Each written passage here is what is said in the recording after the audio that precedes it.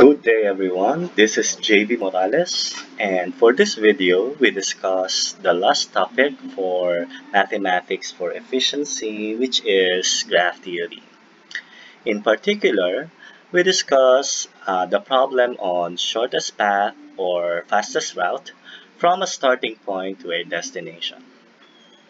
Now, the mathematics that we will discuss in this video is much simpler compared to the mathematics that is used in several applications such as Waze or Google Maps. So, to begin, let's consider this portion of Malate and say, for instance, that this is our starting point and this is our destination.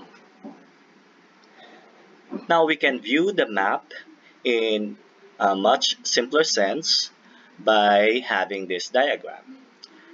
We can treat the intersection as small circles, and in case two intersections are joined by a road or a street, we draw a line segment in between them.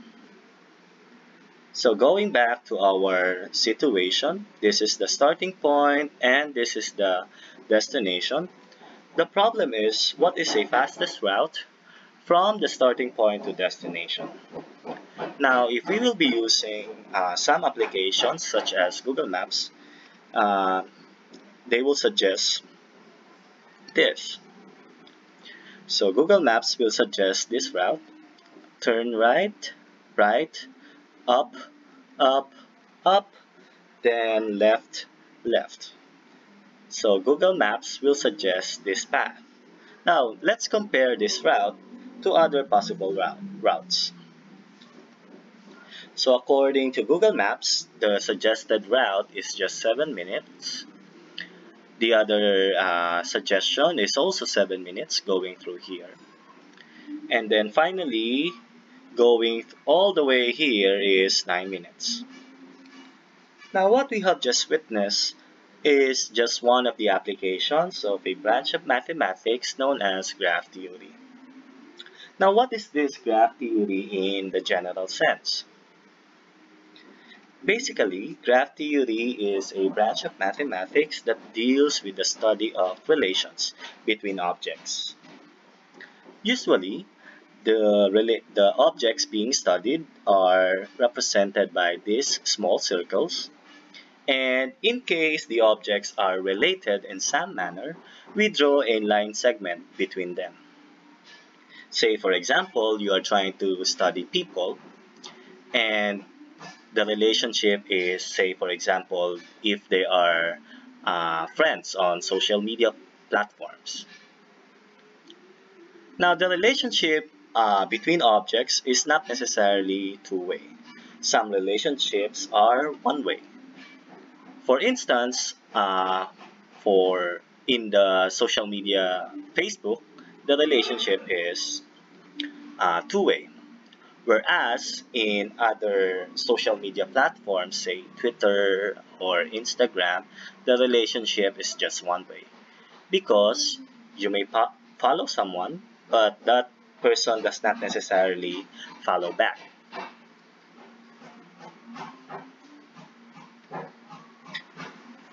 Now, where did this graph theory, or when did this graph theory started?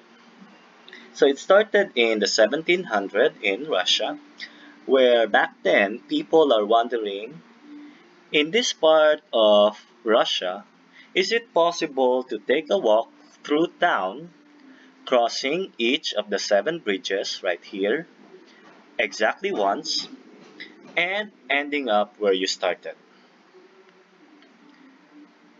So this is the questions that came to the minds of the people back then.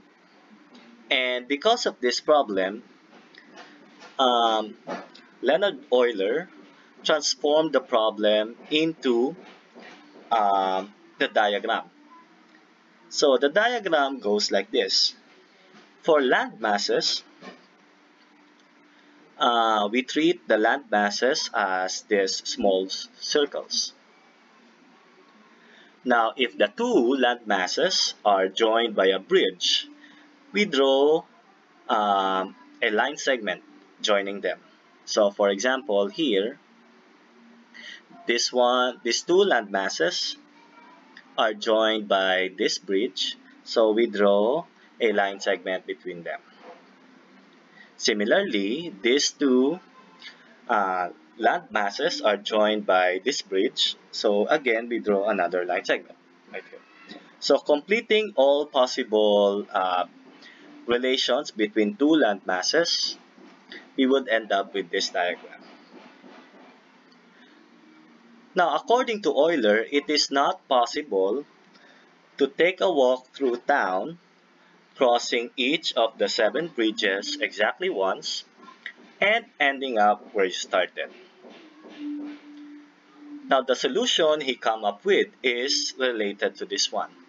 So, earlier we end up with this diagram, and the problem was to cross all the bridges exactly once and end up where we started. So we can translate the problem in terms of this. Can you draw the diagram without lifting the pen and without tracing lines more than once, or tracing line segments more than once? So we can try. Let's say you start here and then trace this line and then trace this line segment, and then, oops, I lifted the pen. Let's start over.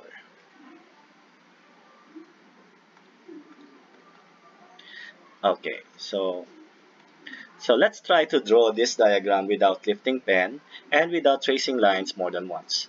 So we can trace this line, go here, here, here, and here. Okay, notice that I missed this line segment. Let's try another tracing.